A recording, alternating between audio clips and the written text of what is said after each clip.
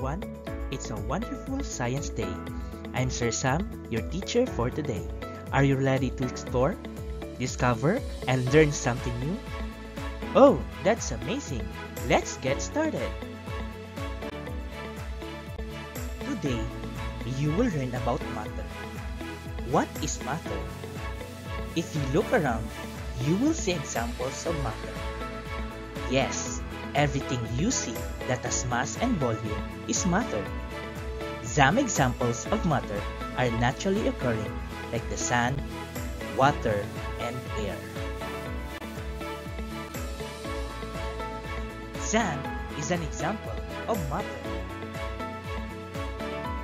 Matter is made up of small particles known as molecules. And molecules are made up of atoms. Atom is the smallest unit of matter. Matter may be classified according to their physical state, which are solid, liquid, and gas. Each physical state has properties. The arrangement and movement of molecules differ in solid, liquid, and gas. The movement of molecules in three states of matter gives its distinct property. The characteristics of solid and gas are due to the arrangement and behavior of their molecules. Let's talk about solid. A rock is an example of a solid. Solid is composed of tightly packed particles. It means that the molecules in solid are packed closely together.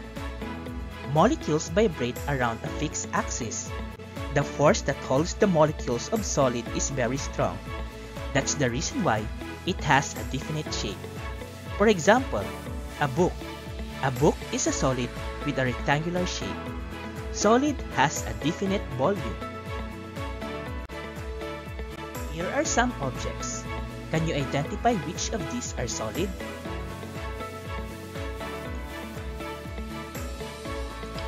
Books.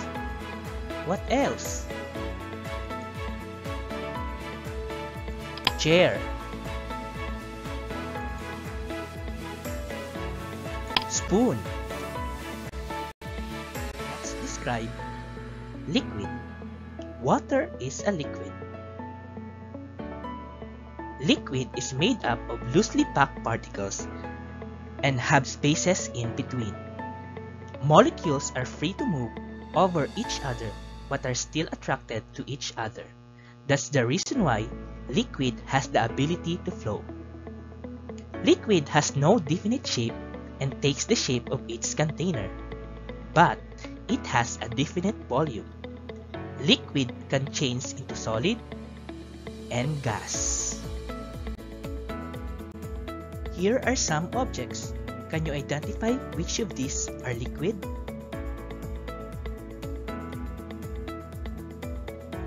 Rubbing alcohol. What else? Gasoline. And the last one, vinegar. Gas. Smoke is an example of gas. Particles of gases move in random motion with little or no attraction to each other.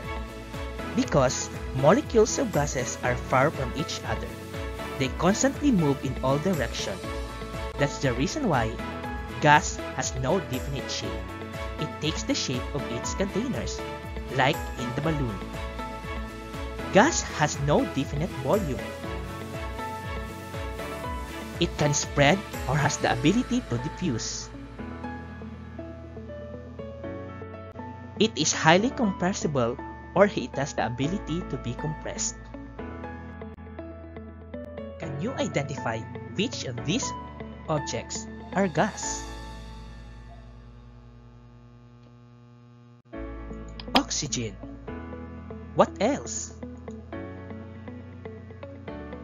Clouds. Today, you have learned about matter. There are three states of matter: solid, liquid, and gas.